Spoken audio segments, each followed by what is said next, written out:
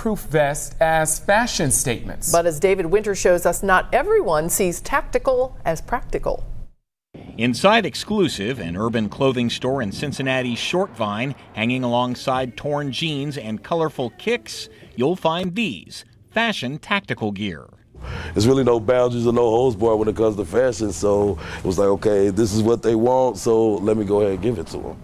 The trend emerged in the early 2000s when rapper 50 Cent wore one. It reemerged in the spring. This YouTube video shows Meek Mill at the NBA All-Star Game. And while it's still to be seen how quickly these are going to be flying off the shelves, even the store management is a little unsure how it feels about selling them.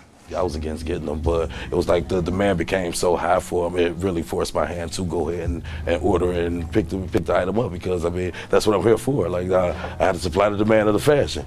Davis is not alone. Enter fake bulletproof vests on Amazon and you'll find them all over, ranging from $50 to about $150. Even Louis Vuitton sells one. None actually provide protection. It's all about the look. I was gonna get a yellow one with some all white forces. You know what I mean? Yellow vest with the white forces. Go get me some little rock star pants or something, feel me? Mess it up like that with it. Xavier Bolden thought of picking one up. We caught up with him at City Heights Market, where the manager says he's not too thrilled with the fashion statement. You see a kid walking in with this on, what are you thinking? I'll be worried. Why? You know? Like, I'd rather not to see that. And Xavier says he decided against it as well, saying he would choose function over fashion. If I'm gonna wear a vest, I'm gonna make sure it's gonna protect me. I ain't gonna wear it for the style.